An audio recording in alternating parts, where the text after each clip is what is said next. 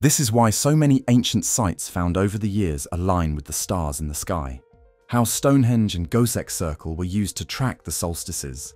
Many ancient sites aligned with the stars were built for tracking solar events, especially solstices. Stonehenge in England is famously aligned with the summer solstice sunrise. On that day, the sun rises perfectly above the heelstone, shining into the heart of the monument. Similarly, the Gozek Circle in Germany, which dates back to around 4900 BCE, has gates aligned with both the winter solstice sunrise and sunset. These alignments likely helped prehistoric societies organize agricultural calendars and ritual events tied to the changing seasons. Why the Great Pyramid's star alignments mattered to ancient Egyptians. The Great Pyramid of Giza isn't just massive, it's meticulously aligned. Scholars have found that its internal shafts point directly towards specific stars. The northern shaft of the King's Chamber aligns with Thuban, a pole star around the time of the pyramid's construction, while another shaft targets Orion's belt, linked with Osiris, the Egyptian god of the afterlife. These alignments were meant to ensure the pharaoh's soul could ascend to the heavens and join the gods. How Angkor Wat's layout mirrors solar movements. Angkor Wat in Cambodia is another ancient marvel tied to celestial events. The entire temple complex is laid out so that during the spring and autumn equinoxes, the sun rises directly above its central tower when viewed from the western entrance. This alignment connects the site to Vishnu, the temple's primary deity, who is also associated with the sun. What the Maya's El Caracol Observatory reveals about their astronomy. At Chichen Itza in Mexico, the Maya built a structure known as El Caracol, or the snail, which served as an ancient observatory.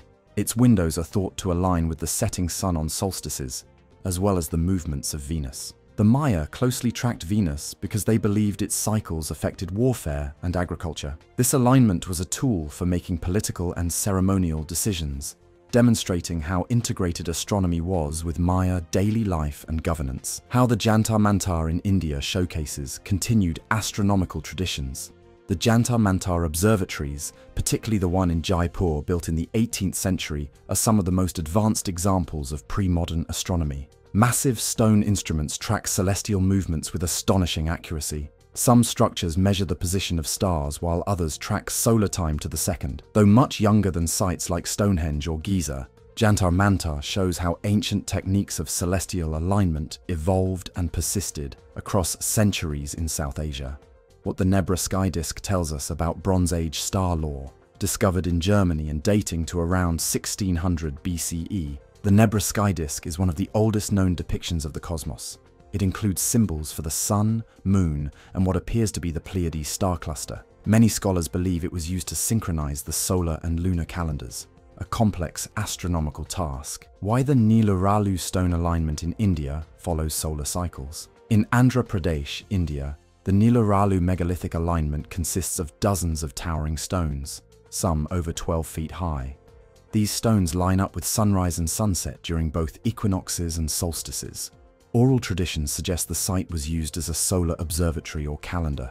Unlike Stonehenge, Nilaralu is lesser known internationally, but it shares the same principle, using monumental architecture to observe the changing skies and possibly to mark sacred days in a ritual calendar. Do alignments across sites like Machu Picchu and Chichen Itza hint at a shared sky code? Some researchers have proposed a more mysterious possibility that ancient civilizations, though separated by oceans and centuries, may have aligned their monuments according to shared celestial principles. Certain constellations, like Orion and the Pleiades, appear in myths and alignments across cultures, from Egypt to Peru. Machu Picchu, for example, aligns with the solstices and possibly even specific star clusters.